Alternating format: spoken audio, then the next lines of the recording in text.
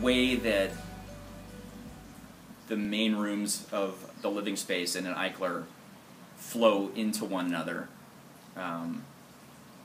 you know, lends itself to good acoustics. You know, if you stand in a typical boxy room that's got drywall in the walls and acoustic ceiling or something, you clap your hands in a room like that and you're not going to hear a flattering sound. It's not. That's my acid test. It's like clap my hands and see what happens to the sound. And when we first walked in here, I did that, and I just thought, wow, we could make a great record in this house. And that's exactly what we've sort of proceeded to do over the years, is do more and more recording here, because sound, they just reflect off the various surfaces and they can flow freely around in the kitchen. They go back into the living room. We've mic'd up drums that are in the kitchen.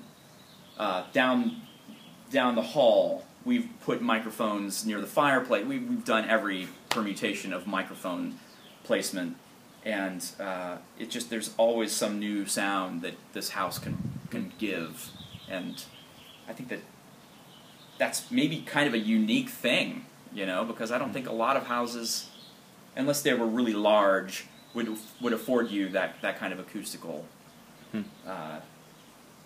luxury. And yeah, so we basically use the house as a recording studio. One of my first memories as a child was in the wintertime, like crawling down the hall on the original tile floor of our Eichler in Foster City, and just, I don't know, you know, I knew it was warm on the floor, and so I didn't mind spending time just like kind of crawling around and like looking out the windows at the garden, and that was a really cool thing. And you know, now, having grown up and bought our own house, there are elements to the radiant heat that I never even considered.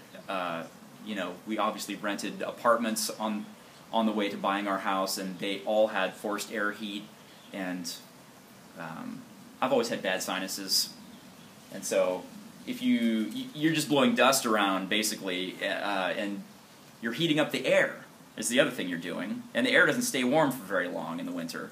So the idea that you're heating up the floor, and that the floor is heating up the furniture, and that the floor is heating up the walls, and that everything is warm, it just becomes like a really nice, comforting thing in the winter.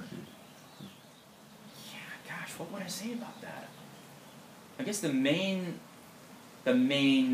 part of the house that I've thought about that in relation to would be the garage, because we have a studio control room in our garage, and we have not done any kind of a construction project to get it to accommodate our control room, but there are certainly things that I've thought would be nice to do eventually, and yeah, the fact that the structure of our house isn't buried, and it's very clear what you could do and what you couldn't do, and you know, I do appreciate that. It's almost kind of modular in that way.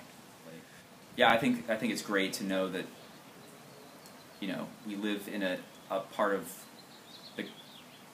the state where there's like, what, 12,000 or so of these same kinds of houses, and there fortunately are you know, skilled people who know how to take care of these places. They can take care of the plumbing. There's people that know how to take care of the roofs. There's people that know how to remodel different aspects of these kinds of houses, and I think that's always reassuring. You know that you don't have this one thing that is a mystery. You know, there's a way to go about fixing these things and doing it right, and that's nice to know. Yeah, I think of our close friends, I think we're the only ones that own an Eichler, so it's kind of become part of our aesthetic, I guess, and it's part of who we are. And you know, that said, there definitely is kind of a community feeling amongst people who own them, and you know, just you know that your neighbors have bought one of these for a reason. There's things that they appreciate about living in a community like this, and it seems to me that maybe these kinds of places tend to attract like more creative or artistic people. I'm not totally sure. I don't know if there's any way to prove that, but if nothing else, it seems like the people that live around us have always been very, welcoming and tolerant of what we do here, and we have not necessarily experienced that every place that we've lived. So I know that there's a difference, even if I can't quantify it.